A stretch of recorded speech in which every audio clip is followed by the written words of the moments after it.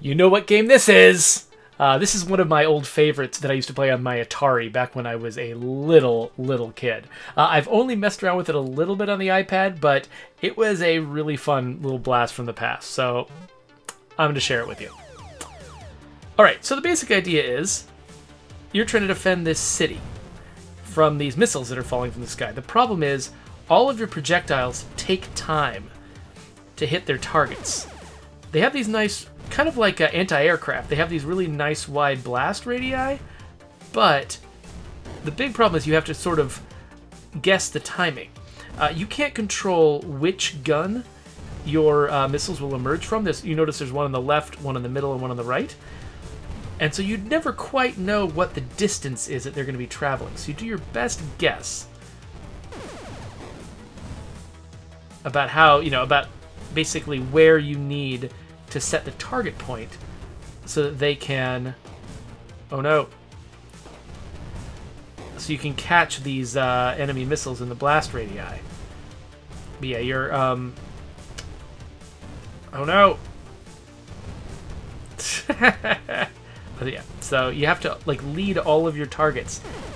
Uh-oh, did something hit? Oh no! There you go. Nope. Get that one. Oh no, I missed one! I hit a city. Dang it. I'm pretty sure... Didn't John Connor play this in like Terminator 2 or something? Pretty sure.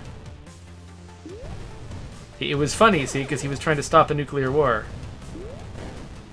Oh my gosh. Yeah, so this was the kind of game that was designed to get quarters out of you back in the day. Oh no. Oh, so look at that. Do you see that one, that missile that just crossed the entire screen in order to hit one? That was... Yeah, so that's what can happen if you don't plan well enough. Like you had... If I'd timed it right, then that particular missile could have been fired by the nearby spot. Instead, it went all the way across, and there you go, I'm dead. Upgrades? Wait, what? What upgrades? Okay, I've got a bunch of points I can spend to increase my power, my reload, the speed of my projectiles. Let's go with the speed of my projectiles, and then the reload, I assume, is how frequently I can fire? See, reload would have helped me. Like, that one spot where, like, down in the bottom left corner, I had a launcher that I was trying to protect, but it had already fired its missile. It was still reloading, so when I tried to fire at the bomb that was landing on it, the other, the other launcher from all the way across the map tried to fire, because the one that was close was already reloading. So maybe it wouldn't happen if I had upgraded my reload. Now, this part of the game, it was not part of the original Atari game. Basically, every time you restarted the Atari game, it was the exact same scenario. I wonder if they had to amp up the difficulty of the game, because on the Atari, I remember I was controlling my crosshair with a joystick, a big, massive joystick, and hitting a single button with my thumb to try to place my my crosshairs. This time, I can just move my finger around and just tap the screen whenever I want to. So, yeah. Huh. So yeah, so we got another couple folks joining me in the chat here. We still got Daniel Pearlfoy, we got Dunedane, Ranithcord, and interesting. Ranithcord says, according to a show, I think according to Chuck, the gameplay of Missile Command is in time to Tom Sawyer by Rush. So if you listen to it, you can do better. Okay, that is fascinating. I have been noticing that there are some games where if I sort of get into a rhythm, if I start actually even like kind of dancing along with a rhythm, I can do better at the game. Now, it helps if it's a rhythm game. I think it was Dance of Fire and Ice, where I actually was dancing along with the music in order to stay in the rhythm of the game, and that really helped a lot. I could totally imagine that working with a game like Missile Command, particularly because you have to, really worry about your reload speed. So let's try this again. This time with the upgrades. All right, see if I can do any better. Okay, I thought I was going to catch both of those in the blast radius, but I didn't. I'm not sure what that power-up does exactly. Oh, it looks like my blast radii just got much bigger. Well, that's nice. And now it has stopped.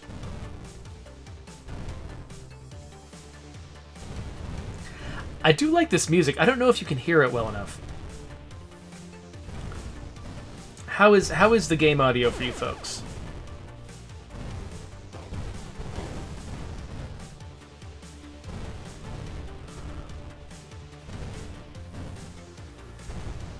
See, now what I need is an iPad version of Joust, because that, like, I loved Missile Command as a kid, but Joust was my game.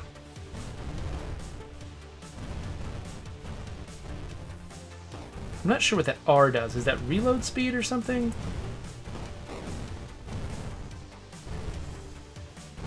Ah, yikes. Okay, so one of my launchers just got hit. Oh, and I missed. Of course, I could have ignored that missile because it wasn't actually aiming towards any of my targets. Did my own blast radius just hit one of my own cities? I think I just got one of my missile launchers back and then immediately lost it again because I wasn't defending that spot. Oh no. There you go.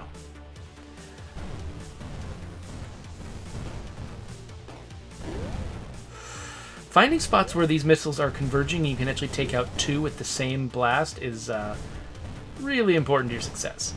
Okay, so it looks like one of my missile launch pads is coming back. I'm not sure how... Oh! Ah, dang it! I'm not sure how quickly that actually happens.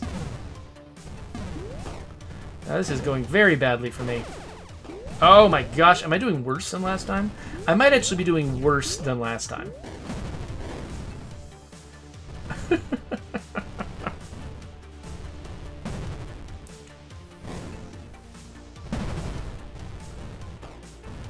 You really have to... Okay, so I just get to sit here and hope I recharge fast enough? Nope. Okay, so it looks like that battery represents my lives? Is that what this is? Can I afford any new upgrades? Power, I guess. Oh, power is the size of my blast radii. Well, that makes sense. Okay, cool. So everyone's telling me the audio's fine. Good, then I won't worry about it. So I'm not sure what happens when I run out of these batteries. I feel like I should restart and find out. One thing you have to really appreciate about older games is their elegance, because, there's a lot you can do in a modern game that, to just add complexity endlessly and just sort of overwhelm people and bewilder them with the sheer amount of things that are going on in your game. And that can actually be effective. Sometimes, that can be a really good experience. But, in these older games where, you didn't have a 16-button controller. You had a joystick with a single button. And you didn't, there were really hard limits on what you could actually accomplish, like things that would be just incredibly easy today, putting putting this number of missiles on the screen, for instance, would have been actually, part of a huge part of the technical challenge of making this game work originally. So the amount of complexity you could put in a game like this was naturally limited, so people had to make their designs elegant. These days, people will go, you kind of admired a designer who chooses to come up with an elegant design. But back then, it was a necessity. You couldn't succeed unless your design was elegant. And by elegant, I mean just doing a lot with a small number of parts. Not sort of relying on complexity, but instead having, some really, efficient use of game elements so that, each element of the game does multiple things. Or can be, or doesn't even need to do multiple things because each thing you're doing is so powerful. Just like this game, it's got very few discrete mechanics. It's just, these enemy missiles are coming in. Your missiles take time to hit them, and your missiles have a certain size blast radius. And so you have to estimate this kind of complex math problem in your head to figure out. Whoa. Basically, there's a part of your brain that kind of does geometry really fast. you know, like doing math, doing like actual like arithmetic takes a lot of, you know, mental resources and a lot of concentration. Whoa, was that like a smart bomb or something? But your brain naturally does geometry very quickly. You know, the part of your brain that was designed to like figure out, oh no, how to catch the next branch when you're swinging from tree to tree. You know, that sort of can estimate distances and timing and size and shape really quickly. I mean, it's actually, you know, that's complicated math even for a computer to do, but your brain does it naturally very quickly. And so this game sort of relies on you making those very fast calculations about, okay, if my bullets take about this amount of time to reach about this distance and my blast radius is about this size, then I'll catch maybe these projectiles in the radius. But I can't think about it too long because I have to make a decision and move on because there's so many things happening at once. And so with a very simple set of mechanics, they're actually engaging a very complex part of your brain, which makes it just an extremely satisfying experience to get into. Daniel Profile points out my favorite game was Snake. So yeah, so I was a Joust guy. Missile Command was also one of my favorites, so it was, you know, second or third on the list. Snake was a pretty good one too. I didn't play that much Snake until I got older and I got my first cell phone, and Snake was the only game on my cell phone. So Wolfo78 says, is this like tower defense that automatically fires, or are you manually firing? I just realized that not everyone is as old as me and played the original Missile Command and knows how it works. And because I'm playing this on a touchscreen, it might actually be kind of hard to tell what's going on. So let's quickly, let's restart again. So yeah, each time you see an X appear on the screen, that is a place where I am tapping. So originally, you'd actually be using a joystick and moving a crosshair around the screen and hitting the button whenever you wanted to place one of these X's. And so whenever you place an X, that's when you know, a missile gets launched at that spot. And the missile takes whatever time it takes to get there, and you can't control which gun the missile is fired from. So I think usually it'll go for the one that's closest, if that one is available. But if that one has just fired and it's still reloading, you can see the lines sort of recharging each of the missile launchers down below. Each time I fire a missile from one of the missile launchers, it will, oh no, it'll start reloading. So if the closest one is still reloading when I fire, then it'll get the second closest one, and then the third, oh no, and then the third closest one. Ah, my own missile just took out one of those cities. Got to be really careful with those near air bursts, you know, danger close and all that. But yeah, so because I can't really control which missile is going to fire. Oh no, I just lost another city. Oh gosh, this is not going well. You can see that, like, yeah, that I wanted to have enough control over which missile was firing. Oh, that was just a disaster. But you see, that was a cascade of bad situations where I was, where I would fire, say, the left-hand missile launcher. And while it was still reloading, I would realize, oh no, there's a missile heading right for that missile launcher. I'll fire again. But it's because it was still reloading, I would fire, and then the most distant missile launcher would try to get a projectile over there. It would take 5 times as long as I expected and completely miss, and then my missile launcher is screwed. And so it's very easy to get into those cascades. And so they get just very small number of elements, each of which behaves in a completely easily comprehensible way that you can just sort of grok just by attempting to play it a little bit, just poking around with it. You immediately understand what's going on.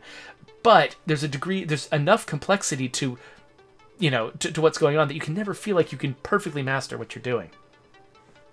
So Wolfo points out, yeah, so I can see that you're marking your targets like you would for artillery. Yeah, that's pretty much the case. Okay, so I wonder what this timer is here.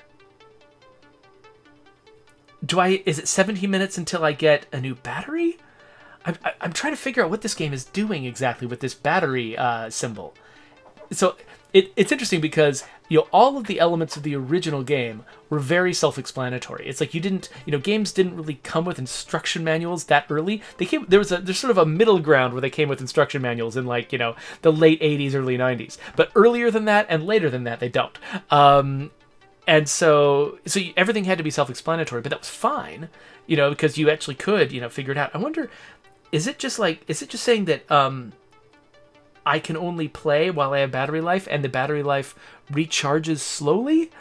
And so basically I have to... What happens if I run out? I don't know. Let's see. Do I have enough points for upgrades? I think speed is one of the most valuable things I can get, actually. So I'm going to go with that. And I guess I'll get some rebuild because it's cheap right now because it's at the bottom rank. Alright, cool. Let's play one more time just because I'm really curious what's going on with battery life. And the thing I was pointing out was, you know, older games needed to be very self-explanatory. But you'll notice that some of the elements of this game that were added after the fact, that are not part of the original game, but are part of the modern remake, you'll note that some of those are not nearly as self-explanatory, not nearly as easy to understand. And I've been trying out a few like little survival and collection games, games where it's like you're going and collecting resources and crafting. I've just been doing research on a few of those, and there are a lot of those that are very difficult to understand your first time through. And that is kind of, it's a plague of modern games, and I will freely admit that the game that I work on, State of Decay, has that problem. There's a lot of parts of the game that are not very well explained, and luckily, I think that the ones that are not very well explained are also the ones that are the least important, which is a saving grace of the game. But still, I would much prefer to have made a game that was a little bit more elegant, a little bit more self-explanatory. But that is sort of a problem that plagues a lot of survival games, in that, part of what they're selling is complexity. Part of what they're saying is, this game simulates real life.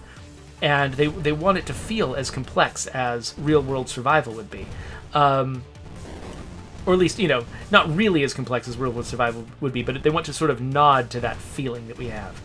That, there's a lot you'd have to worry about if you were trying to survive under some kind of difficult circumstance. But because they're selling complexity, oh no! That was not good. There we go. They saddle themselves with this problem where they now, they'll make a really complex game, and now they have to explain it to people. And that was a problem that we had on State of Decay 2, is that there go all of my missile launchers. Is that, we built a complex system, a whole bunch of complex interlocking systems first. And then we tackled the problem of how do we teach this to the player. And that was a bad move because, it took a lot of effort to, we basically remade our tutorial a couple of times, and it still doesn't really fully explain it as well as I think it should. And, our ability to sort of, to go back and make a huge difference there is kind of limited just because we've built something so complex. The kind of tutorial that it would take to walk through it all would either be very, time-consuming for the player, or very complex for us to restructure the entire game to make it easier to understand. And so I think one of the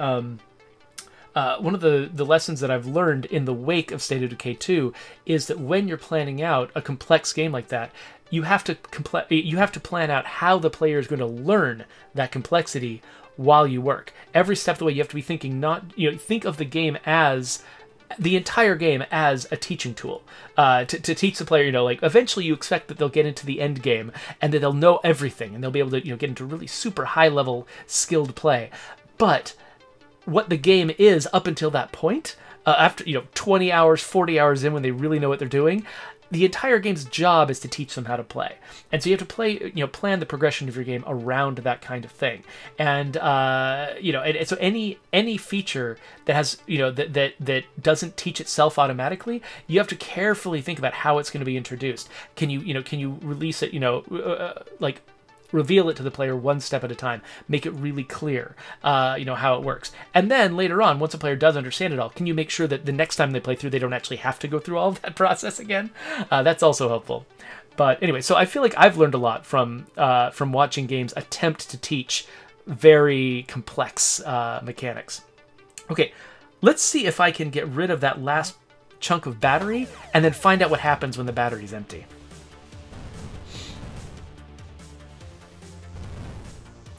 So Joshua Schluter is saying, I'm trying to remember if I've ever played a Missile Command game. I'm very familiar with it, but I can't remember if I played the game or a clone of it. Yeah, so honestly, I don't really know, because, my dad actually worked at a computer magazine, which, back in the 80s, computer magazines were often for hobbyists who did a lot of programming themselves. And there was this expectation that, yeah, sure, you could buy a game, or you could just make your own clone of the game because everything was so simple. And so we actually had a lot of, weird little game clones and things like that I would play on my Atari. We had an Atari with a disk drive where we could get a lot of sort of amateur stuff. And so we had so much of that stuff, I'm not super clear in my memory which games I played, were the real games, that were created by the original developers, and which ones were clones, or, something like you'd see from the modding community, or on, itch.io, or, any of those other sites. Roblox games, it was basically what I was playing as a kid. Yeah, so I can't promise that I think it was a cartridge. I think that my Missile Command was a cartridge, which definitely meant that it would have been a professionally manufactured game. But I can't promise you that because it was so long ago. Well, it's nice when the missiles just sort of line up like that, or the bombs. These are bombs, right? These aren't missiles. What I'm firing is... Oh, hey, that was garbage. Yeah, those little round ones that sort of, if you do get a glancing shot at them, they just deflect off. I think that's a new feature. I don't think that was in the original Missile Command. In the original Missile Command, all the missiles just do what you see these normal... all the bombs just sort of did what, you see these normal bombs doing. Oh, no! Ah, crap. Yeah, those little nudgy ones. Ah, crap. They, that's a new thing. But, so, that's actually one element of this, remake. Oh, I'm all out. There we go. That's an element of this remake that actually is just as elegant as, as the original game, where you can just see, once you do a glancing blow on one of those circles that's coming down, and you see it nudge to the side, you know what that is. Oh, I've got to get direct hits on these things. They're more complex. They're rare, but they're more complex than the regular bombs. Awesomeness Game says, damn, those projectiles have no chill. Yeah, this game is really pushing me. So, okay. So I've got this battery, it's out. What happens if I hit restart now? Oh, look at this. Okay, so I can watch a video, which I assume is an ad, to recharge, or if I hit infinite charge, what does that say? Nothing. Oh, there we go. Oh, look at that. That is a, that's an in-app purchase. Okay, that's what I thought. Okay, so... they're basically adopting a really similar strategy to the coin-op version, where you'd have to, shove quarters into the slots to keep going. They're being a little bit more forgiving. They're letting me play a certain amount before I run out of batteries. But once I run out of batteries, basically they're either watch ads, which gives us a tiny incremental amount of money in order to keep going, or pay us directly one time. I assume it's a one-time fee to have infinite charge. So basically, I think this game is free. But if you pay for infinite charge, that's at the point where you're actually paying for the game. So that's interesting. Well, I'm definitely not going to go through an in-app purchase on the stream right now, so I think we've hit our limit. But I think that gives you a pretty good sense of what Missile Command Recharged, that's what it's called, right? Missile Command Recharged is about. So if you're interested in this, definitely just classic old school fun. It's very much like the original experience that I had when I was a kid, and so it's kind of the ideal game for certain scenarios. Like there's a lot of different ways that I use mobile games. There's a lot of just regular indie games, stuff that I would play on my PC that I'll play on my iPad too, because it's more relaxing to play it in bed or play it lying in a hammock than it is to be sitting here in my office chair. Because this is where I work. Psychologically, if I'm going to be relaxing, I'd much rather be in a hammock than be here. And so that's one way that I use my iPad, and one way that I play mobile games. But the other way is, I have my phone on me. I've just got a little bit of time to kill, and I want to just play something to fill a few minutes. And a very simple game with very short sessions that doesn't really expect you to play it for a long period of time, like Missile Command Recharged, is ideal for that kind of setting. And it's kind of fun, as as a mobile developer, which is what I used to do 8 years ago. you'd think about it like what scenario is the player playing this in? If they're playing it for just a few minutes on the bus, and that's what you're sort of optimizing for, then you have to make sure your game has very short load times, that very short short sessions, and you can't bore the player, because if you even bore them for 5 seconds, they'll move on to something else, because their whole purpose is to not be bored for 5 seconds. So that can be a challenge. But yeah. Anyway, there we go. So let's wrap up this video and do something else.